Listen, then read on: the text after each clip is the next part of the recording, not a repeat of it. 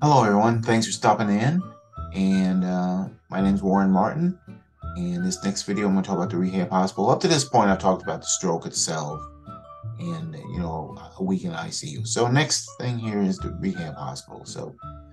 And I make these videos, hopefully, people who've had a stroke and they've watched videos in the book I'm working on within a week of having their stroke because, it's kind of a guide to know what's going on because that's something I found there was a little bit of a lack of, not intentional lack of information. You just didn't know. There's so much going on. Some people don't let you know. So anyway, so the rehab hospital. So for me, got ICU, got sent to rehab. We got over there on a Monday night. They in-process you. They get you a room, and rehab is generally 3 weeks, the way most of them are set up. And so you get in there the first night. So now, your physical condition to this point, a week after stroke, in my case, left arm, left leg paralyzed. Okay, so no sensation, no movement, no control. And so one thing. So you're wheelchair bound. So I got to get you in bed. So how to get you in bed? Now, if you're a big boy like I was at the time, I weighed 270 pounds. Okay?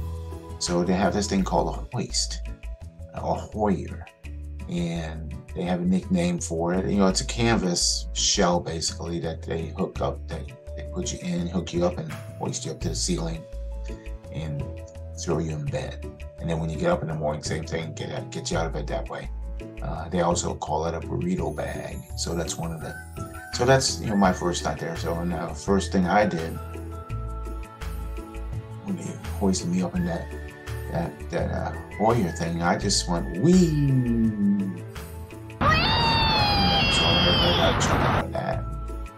I said, "Oh, this reminds me of jumping off airplanes back in my army days."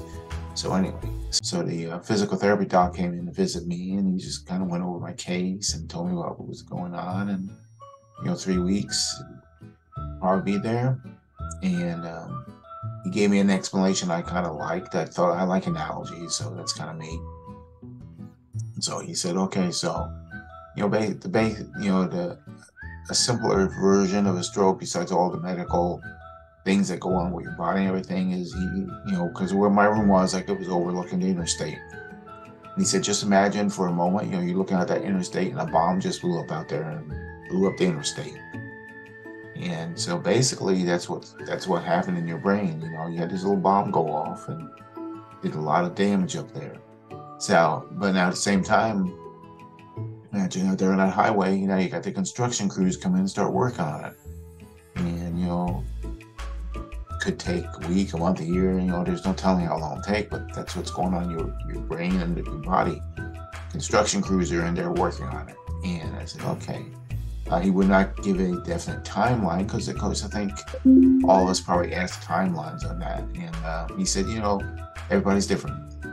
While everybody's the same as far as the type of symptoms you have, the type of a disability, everybody's different in recovery times. There's very rare occasions where people who've had strokes, they get up and walk around within a week or something. But that's a whole other situation.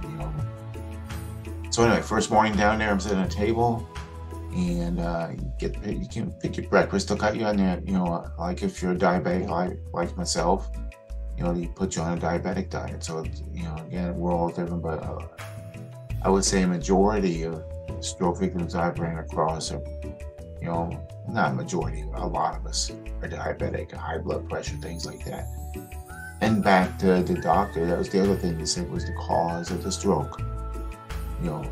Generally caused by diabetics who have high blood pressure, high cholesterol, overweight. That's the cause, usually. A disclaimer there, perfectly healthy people, for whatever the reason, have strokes too. So it ain't that, but I saw in my case, I don't place blame or blame God or anything like that. It's just, I know hindsight, I knew better. I should take care of myself better. Especially I've been in the Army for 21 years. And for whatever reason, a lot of us who retire from the military stop. a lot of others keep going, doing what they did and everything, whatever reason. And that brings up another short topic about my wife, who was very angry at me because I didn't listen to her. So any advice, and if you got a spouse telling you, hey, take care of yourself or do this or do that, listen to them, because they're probably all right. All right. And all right, so when I started this video, I ended up with like 15 minutes, so I'm breaking it into 3 parts.